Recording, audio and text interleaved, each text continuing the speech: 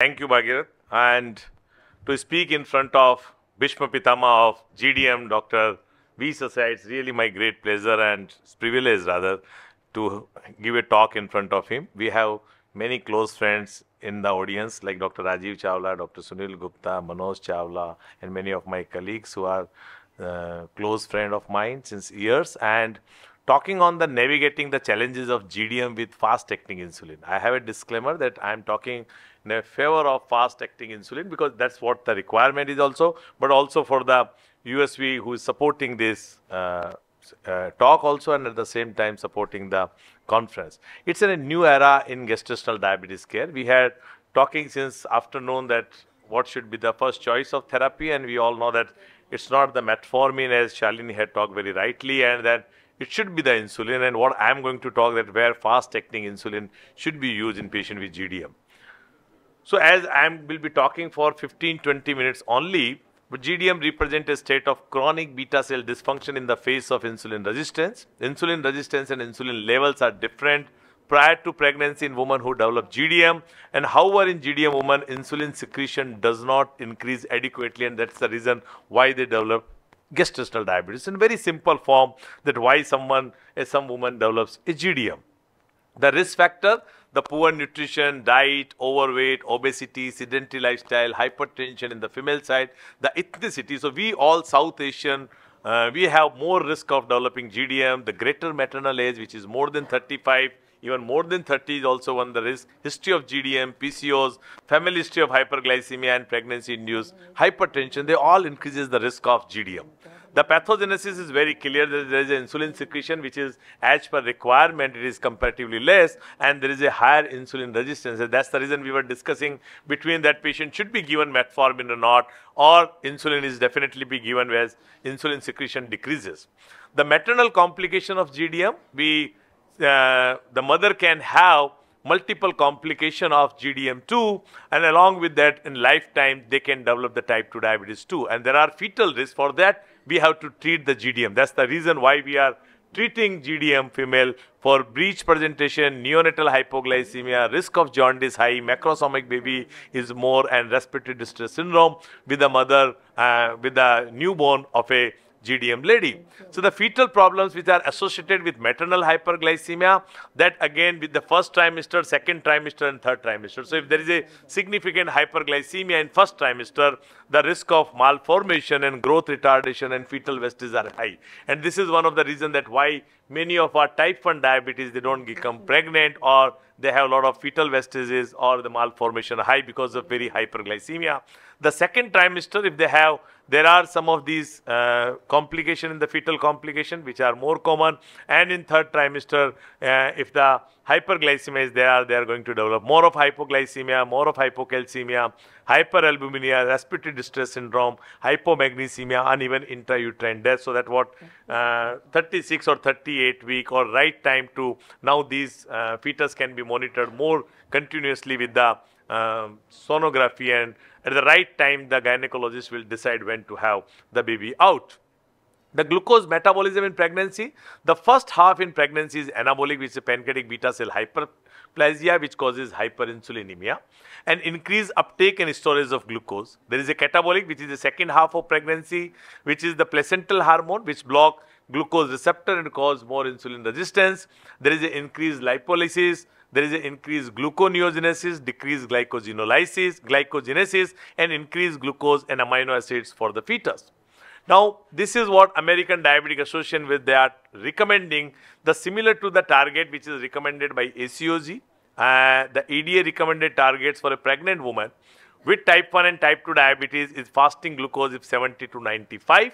1 hour post meal 110 to 140, and 2 hour postprandial 100 to 120. Now with the recent time in range, the guideline which we know that 63 to 140, that is what we are recommending with someone who is already type 1, still more than 70%. If even she becomes the pregnant, more than 70% of the time it should be between 63 to 140, the time in range, and those type 2 or a gestational diabetes truly they should achieve more than 90% of the time between 63 to 140. So the tighter glycemic control, and that too for more than 90% of the time, if one is using the continuous glucose monitoring. So the time in range may be a better marker of these glucose monitoring, but we will listen tomorrow. Dr. Rajiv also, he will be talking more about the glucose monitoring too. The recommended care by RSSDA is also the need for strict glycemic control using insulin, maintenance of a safe level of HbA1c, which is actually not the way of monitoring these female. Insulin is the first line of therapy for type 2 diabetes with pregnant women with pre-existing diabetes, and someone who is planning for a pregnancy should have a better control or tight glycemic control. If adequate blood glucose levels are not achieved during pregnancy, with multiple daily insulin injection or insulin infusion, then insulin pump therapy for a safe treatment must be introduced. And Dr. Manoj has already talked about when you are going to use the CGM, and there are patients who can be used even insulin pump also, and type 1 diabetic patients to whom we can rent also. So I mean, those gynecologists, and they are there just to tell that the insulin pump can be given on a rental basis also if your type 1 diabetes is there and they need the insulin pump therapy, otherwise they are not ready to buy the insulin therapy, insulin pump. The pharmacological therapies, insulin is the first line agent recommended for the treatment of GDM, and this is what very clear. Even Dr. Shalini had talked about the metformin, and then she had given the recent publication also, and still many of us are using the metformin, but insulin is the first line agent which is recommended for the treatment of GDM. Both multiple daily insulin injection and continuous subcutaneous insulin infusion are reasonable delivery strategy. Neither has been shown to superior to other during pregnancy. And when to initiate insulin? It is the ACOG, IDF and DIPSI. All three have the criteria when fasting level is more than 95, 1 hour more than 140, 2 hour more than 120. Same is talking by IDF, except they are talking IDF is even more than 90 also. We should start them on insulin therapy. DIPSI is very clear that insulin is often added when nutrition therapy fails and when your fasting level persistently high more than 90 milligram and 1.5 hour PPG more than 120. So we are very strict. I mean, not 1 hour which is 140 by ACOG or IDF, while we are talking 1.5 hours, not 1 hour. If it is more than 120, then these GDM females should be, they should initiate insulin therapy. The ADA management is also talking that insulin should be added if needed to achieve glycemic levels. Now, I have here put yellow, the marking why. It is A, evidence A. So, it is the insulin which is recommended by American Diabetic Association with evidence A. Insulin is a preferred medication for treating hyperglycemia in GDM. Other oral anti-diabetic agent or other oral or non-insulin, even injectable glucose lowering medication lack long-term safety data, and that is what evidence E. So, it is not, there is no evidence for using this. This is already been talked by Manoj also and by Sanjeev also. They talked about St. Vincent Declaration 10 to 12 October on 1989, a meeting which was organized by WHO and IDF in Europe, achieving a pregnancy outcome in the diabetic woman that approximate that of the non-diabetic woman. So, we should try to achieve a glucose level in a GDM lady or a lady who is already diabetic and becoming pregnant. Try to achieve the glucose level as good as someone who is non-diabetic. The choice of insulin regime is again the ACOG, IDF, NICE and DIPSI. I had put all four. The ACOG is talking about the insulin analog have been used in pregnancy and they do not cross the placenta. IDF is talking rapid acting insulin, which is Lispro and Aspart, have shown to be safe in pregnancy, and the usual recommendation is to use NPH or Detimir as a basal insulin. Premix are convenient alternatively, but they lack flexibility. This is IDF statement. NICE is saying that be aware that rapid acting insulin analog Aspart and Lispro have advantage over soluble human insulin during pregnancy and consider their use. This is by NICE UK. DIPSI is saying that it is ideal to use human insulin, which is least immunogenic, but rapid acting insulin analog, which is Aspart and Lispro, have been found to be safe and effective in achieving and targeted postprandial glucose level value during pregnancy. As we know that it is the post-meal glucose level which is very high, and that's very important to control. So, it's better to control them with the insulin Lispro or Aspart in compared to the human insulin. These are the some of the paper using the insulin aspart versus human insulin in pregnant women with type 1 diabetes as well as in true GDM. The safety and efficacy of insulin aspart were reported, and it was relative to human insulin. This is one paper where insulin aspart versus human insulin in 322 pregnant women with type 1 diabetes, and this is a randomized controlled trial where the better postprandial control with insulin aspart in compared to the patient who were on regular human insulin. So this data shows that it's a better post-meal glucose level which is get a better control. As we know that the post-meal hyperglycemia is a major challenge for a GDM. So it's a better control with a shorter acting insulin analog. Insulin aspart provide better postprandial control compared to human insulin. Hypoglycemic episodes during pregnancy are also less with insulin aspart, as it is a faster acting only within 2 hours. That's the major challenge of hyperglycemia, better control and less risk of hypoglycemia. Major hypoglycemic episodes during pregnancy is compared to human insulin, it was in insulin aspart, is again it is less. Outcome in pregnant women with type 1 diabetes randomized to insulin aspart or human insulin, it has been found in severe hypo, it is less. Preterm delivery, again less in patients who are using insulin aspart in compared to human insulin. Malformation was less, and fetal loss. So I can show you all the benefits of using, and this is the randomized control trial which was published long back even in 2007. The perinatal outcome using insulin aspart compared with human insulin, the live births both 137 and 131, perinatal mortality was human insulin, absolute increase in human insulin in compared to insulin aspart. Fetal loss 14, 21, miscarriages, late spontaneous abortion, termination of pregnancy and stillbirth. Stillbirth are same, both that miscarriage was 12 and 15, and neonatal death was 1. It was an absolute number was slightly high in compared to the human insulin. The congenital malformation, again insulin aspart was better in compared to human insulin, whether this is cardiac related malformation, anencephaly, CNS malformation, congenital hydronephrosis, congenital tongue anomaly, TELEPS or fetal chromosomal abnormalities or were found to have less.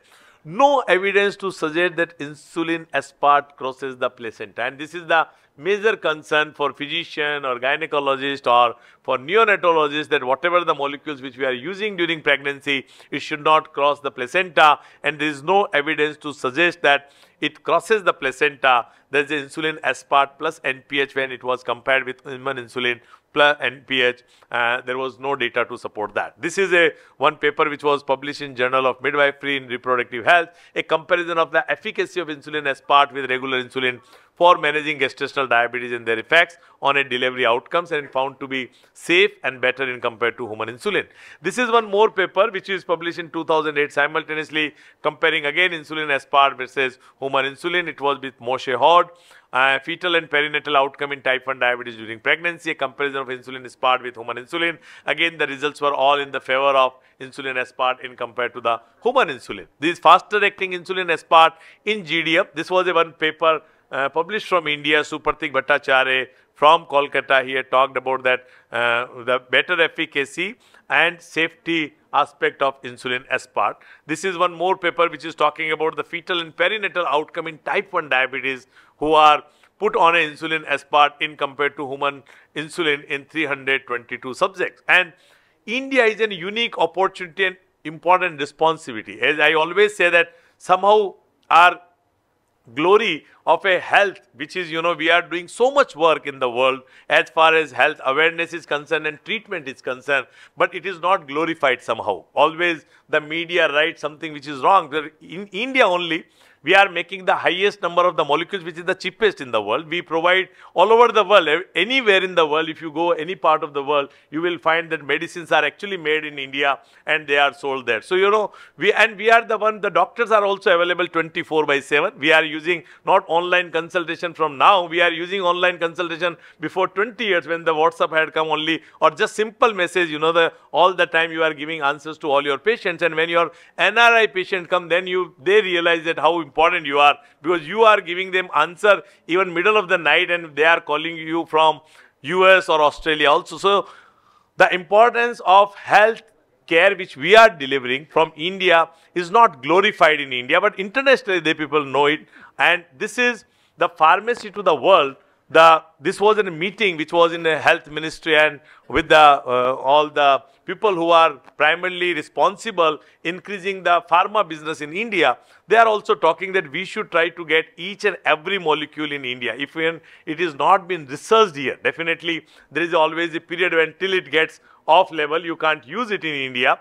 But then the biological formulation, even if it is available in the world and if it has become off patent, we should try to make in India. And this is what one of these insulin molecule as insulin Aspart is now off patent. And now we have our own insulin Aspart which is made in India. So this is, and we are going to supply to many parts of the world. So this is what the biosimilar and why we should use the biosimilar. Similarly, like we were using some of the molecules, like now we started using our SGLT2 and DPP4 to many of our patients who can't, otherwise who were not affording these newer molecules and they were very costly. But now we are using these molecules to each and every patient to whom we have to give. So these biosimilar, the primary concept was that it should become more affordable.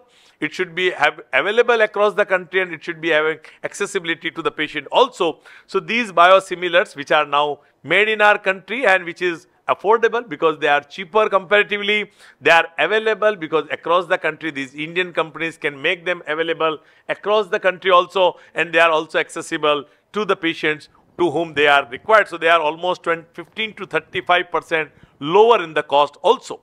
What is biosimilar? They are similar nature in reference in terms of quality, safety and efficacy. So this is just for those who are not understanding. There is a difference between a molecule which is generic and a molecule which is we are selling, like for the medicine, and when we are using the molecule like these insulin type of products, biological products, we use that if it is of similar efficacy, similar safety and similar quality, we call it biosimilar. But they are not the difference between the generic and original. There is something different. So the US FDA had used that biological product is highly similar to reference product, notwithstanding minor difference in clinically inactive components. No clinically meaningful difference exists between a biological product and a reference product in terms of safety, purity and a potency.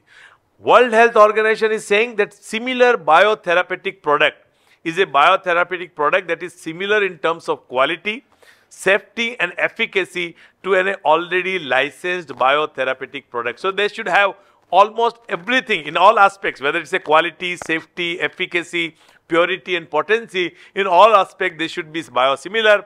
And Government of India, DCGI, they say that a similar biological product that is which similar in terms of quality, safety and efficacy to an approved reference biological product based on its compatibility. So these are the three different definitions by EMEA, US FDA, WHO and DCGI, and what they define that what exactly biosimilar is. And once biosimilar which is approved in India by DCGI or internationally if it is available in other parts of the world, it has to be approved by these different organizations, and then it is available to our patient. And then there is something known as interchangeability. But the importance of interchangeability in our country is less, because in European countries and the Western world where the pharmacist decide the therapy, and he can change the prescription also because it is available at a cheaper price. So that's what interchangeability, and some of the Indian products are now with the interchangeability license also even in US too.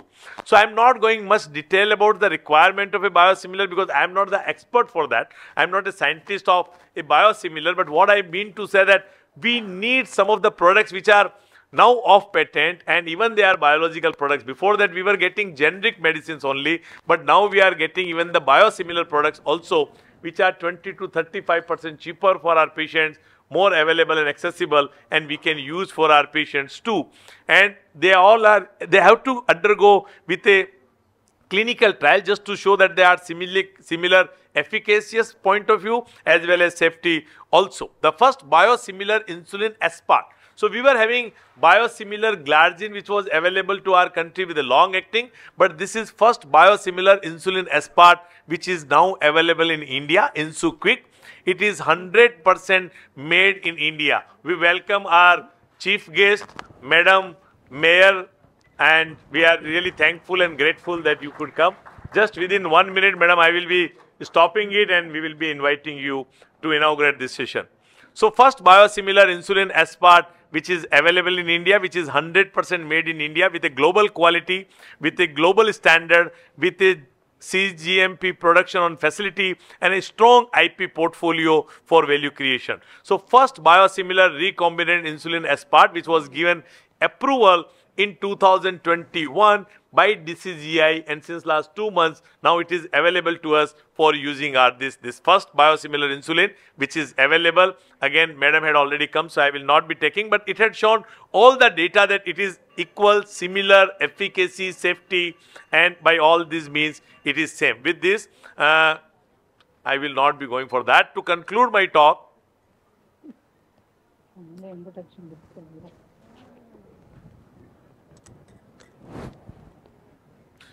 so the take-home message to conclude my talk, GDM require a very vigilant management. The early detection and effective management of GDM are crucial for health of both mother and child.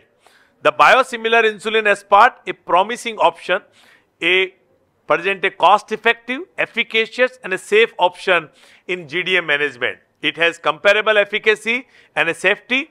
It has got enhanced accessibility and affordability across the country, and tailored-based, patient-centric approach with the treatment of biosimilar insulin Aspart should be tailored to each and every patient, and that is what the requirement instead of human insulin. Now, even if it is a cost-effective which is available across the country, why can't we use it? Because that's what the post-meal hyperglycemia is a major challenge for GDM, considering the individual needs and condition. With this, I once again thank Rutul and organizing committee and all of you for giving me this opportunity. Thank you very much. Thank you.